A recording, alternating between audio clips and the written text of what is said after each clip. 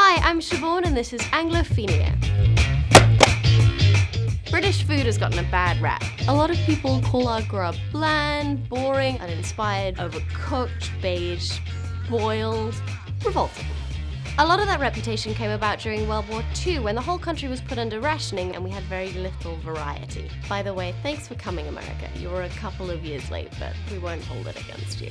The reality is that Britain has a great number of tasty, nay scrumptious dishes. And I want to talk about the best of them and really put to death this idea that Brits don't know their way around the kitchen. Yes, there's more to traditional British food than just fish and chips and mushy Brussels sprouts. And by the way, America, your national cheese is made of orange plastic, so don't throw stones. Let's start our culinary journey through Britain with Scotch eggs. It's a classic picnic item invented during the 18th century as a portable food for long carriage rides. It's a hard-boiled egg wrapped in sausage, covered in breadcrumbs, and then deep fried. These precious nuggets, cradled in fat and cholesterol, will in fact kill you, but man, what a way to go. Savoury pies. Americans think of pies as crusty, gooey desserts filled with over-sweetened fruit, but did you know that they are just as delectable as savoury dishes? And I'm not just talking about the boring old pot pies that you guys are familiar with. No, from steak and kidney all the way to jellied eel, nobody does savoury pies like the Brits. I'm including Cornish pasties in this category because they're basically pies with handles.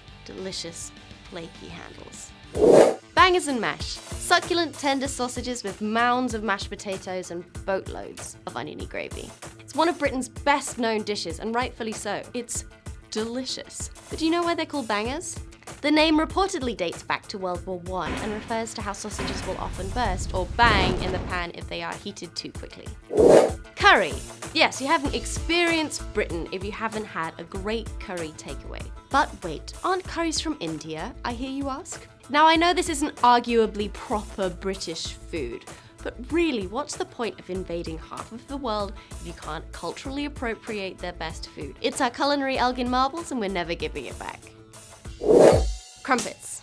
Oh, I love crumpets. They're kind of like a cross between a pancake and an English muffin, which, by the way, we don't have in England. The middle is filled with this honeycomb-like lattice, so when you toast them and then put butter on top, the butter melts into the holes and like fills up all of the little gaps, and it's just like... Bacon butties. Why do Brits call sandwiches butties in the first place? Well, it's just a shortening of bread and butter.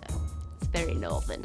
And we tend to stuff these butties with unthinkable things like chips, or as you Yanks would say, French fries. You just cover it in butter, maybe some ketchup, delicious. But my favorite is a bacon butty.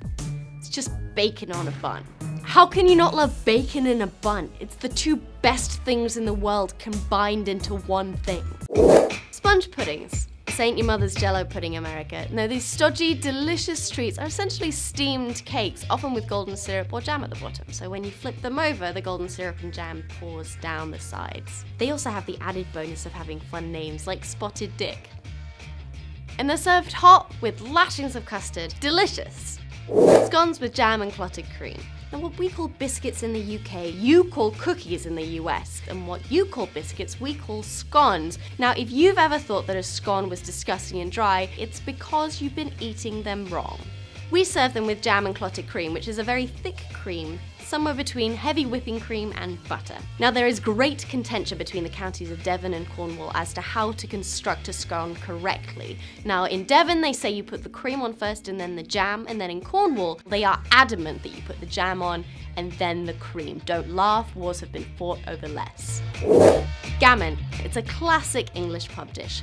Gammon steaks are slices of pork leg that are cured like bacon and then grilled, topped with either a fried egg or a slice of pineapple, served with chips and peas because we serve chips and peas with everything.